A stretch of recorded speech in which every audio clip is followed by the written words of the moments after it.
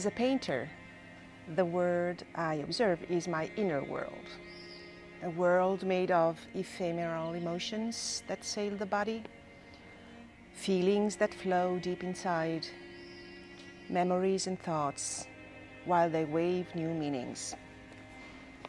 These are the invisible materials I translate into visual recording in my canvases. I do this with colors, both oils and acrylics. I am a colorist. Colors are the center of my creative process. I sense colors vibrating in my chest. They call for my attention. They resonate with my states of mind while imbuing my canvases. Almost nothing, though, marks a huge leap in my research. Something new has happened. For the first time, my canvases are linen and visible. The linen canvas is fine, subtle, and very elastic. No imprimatura separates the bare and bleached linen from my brush strokes.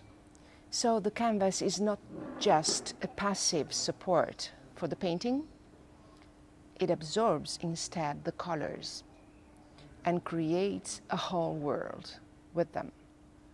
The same way our feelings, emotions, and memories pierce the surface of our skin and affect our bodies. In fact, I treated my canvases as living bodies, imperfect organic fabric, which I touched with brushes, cut with knives, sewed to paper, stretched or left unstretched. They are home to the inner movements of my mind and heart in search for lightness. I offer the viewer a mirror for their own inner landscape. I have inherited the conflicts of the minimalistic American color field, the in-between figurative and non-figurative of Nicoletta style, and the informalism painting struggles.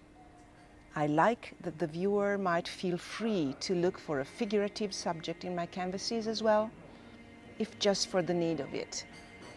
And I acknowledge to see a horizon line in some of them, which I like to read as a thread of hope.